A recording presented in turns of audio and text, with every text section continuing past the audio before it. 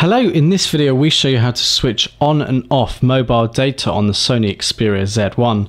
So you may have a data plan on your contract or tariff with your network provider, and you may get an internet signal through your provider as shown in the status bar at the top here with these little letters next to the signal bar.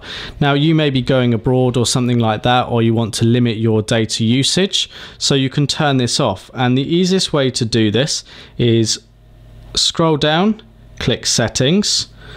In settings, find more, click more. Find mobile networks and click mobile networks, and you'll see this box at the top. It says mobile data traffic.